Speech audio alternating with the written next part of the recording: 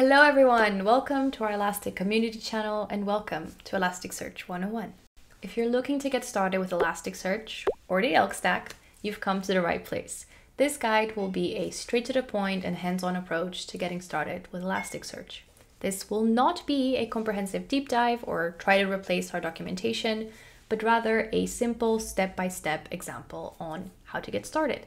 We'll cover the most important concepts you should be familiar with, the most common ways in which people use Elasticsearch, with some peppered in best practices we've learned from our team, our field, and our dev community.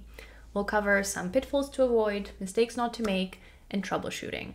So if you're studying for an interview or certification, onboarding Elasticsearch at your company, or just building a hobby project, this guide is made for you. And if you're a more experienced Elasticsearch user, not to worry, since our product is constantly evolving and people use it in different ways, I'm sure there will be a tip or two that you will also find useful, so stick around. With that out of the way, let's go over what we'll cover in this series.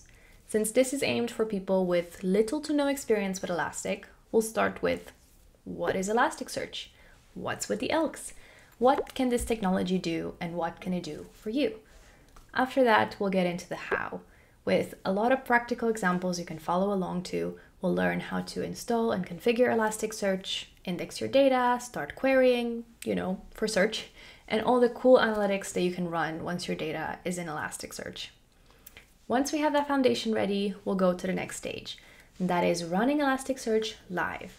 Once we want to go to production, there's some more concepts we should take a look at, such as capacity planning, security, high availability, and other things like that. And finally, we'll cover the day-to-day challenges of maintaining an Elasticsearch cluster, from things like scalability, recovery, changing indexes, or more complex configurations. We'll cover everything along with some troubleshooting. By the end of this guide, you should be an Elasticsearch expert, or at least well on your way. You can follow this entire guide in the written form in our docs and see all the examples and exercises we're going to run there. And if you have more specific questions, you can come over to our Discuss forum where we will answer your questions.